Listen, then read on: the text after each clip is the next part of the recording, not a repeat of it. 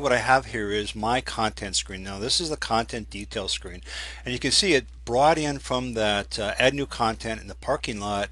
My title, here's my central theme, which is this will be a companion piece to the podcast with Brody on how to get started and set up a blog project from beginning to end using DivvyHQ.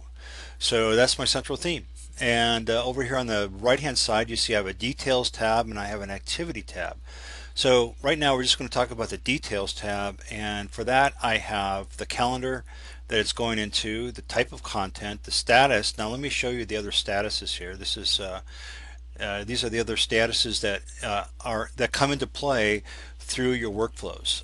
So the way I use this is parking lot is first. That's just in the idea phase and gathering information phase and getting all the the links and the key thoughts and things like that's going to go into this particular blog post.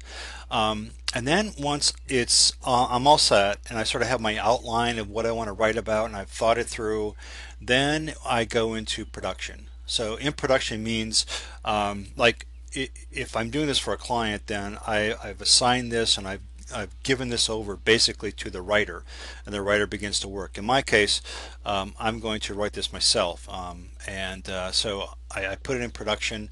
That just tells me that right now this is in the works, right? So then the next step in the process in the workflow would be once you've written and you've created a first draft, then you're going to review it and you're going to rewrite and you're going to revise. You're going to perhaps go into revision, and then after that you'll approve it, and then you'll publish it.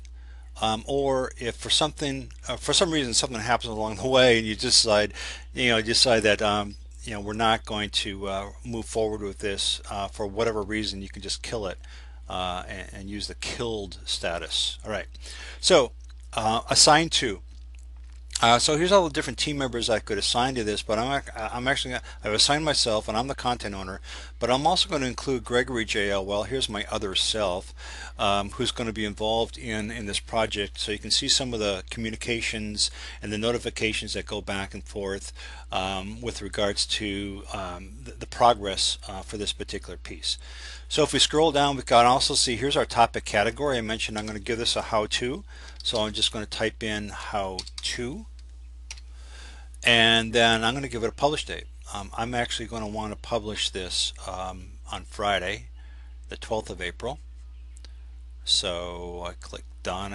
You can set by the hour and by the minute. So I'm just going to shoot for say 11 a.m. Okay, perfect. And now my production deadline. So in order to get that into production, in order to meet my publish date, normally I would do this about a week in advance. But in this case, I'm actually recording and doing this on the 11th of April. So I'm gonna just click the 11th of April. So that tells me that I need to have all of my information wrapped up in order so I can give it to the writer by 5 p.m. on the 11th of April in order to get this baby written, reviewed, and published by 11 a.m. on the 12th. Okay, so short time frame, but I think I can do it. Promotion date. So you could use this to remind you and set up a series of promotions of how are you going to promote that blog post once you publish it. So social media, email, tell your friends and family about it, get the word out, right? So review date. So this would be the date that you could use this in a variety of different ways. This could be a post-publication review, or it could be a review date saying that I need to get my team together in order to review this content that we're going to publish and go live with, but we haven't done so yet, but we need to review it all together and get everybody's approval before it goes out. Now you notice there's other features here, like if it's a content piece that reoccurs, so like maybe you're doing a weekly newsletter or something like that, you could set this up on a recurring basis and then just go in and edit and modify the details that you have in there. So buyer audience, for me it's SMB, marketers and small business owners, etc. So you might have marketing Marvin or something like that as your blogging persona. So you could put that in there. So now the keyword, and this is usually something I actually come up with first, but in this case, my keyword is going to be editorial calendar. And I always like to have a primary keyword for each article, and that keyword is going to go into the title, and it's going to go into the body. And if I have use any images, like if I have an image of a calendar, which I'll probably use for this blog post, I will give it the file name editorial calendar .jpg or something like that. Publish to, you can use this. I'm going to publish this to the BDB inbound blog, and I'm going to promote this via Twitter.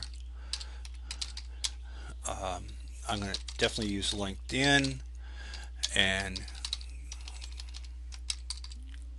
Google Plus, and let's not forget Facebook. Okay, so those are the 4 channels, my spokes, my conduits that I typically publish this to. So now let's save it. Okay, Divi is working to save that information. And so there we go. So now, if we do go to our calendar, let's do that. In fact, let's just scroll up. Here you can see your content has been updated with all that information. And now if I go to my calendar, there we go. Now you can see that this shows up on two dates in 2 places, and that's because I've chosen to show my in production date, which is the 11th here at 5 o'clock, along with my publication date, which is 11 a.m. here on the 12th of April. Okay, so again, you have that in your settings, and let me just quickly go and I'll show you how to do that. If you go to your my account settings, and you can just scroll down my calendar settings, and here are production date, publish date, promotion date, review date. Now it can be a bit confusing if you have all those dates selected there, because all of those dates with your title is going to show up on your calendar, and I just choose to use and sometimes I toggle between this. Sometimes I just want to see my publish date, sometimes I want to see both, and so I kind of go back and forth between this. All right.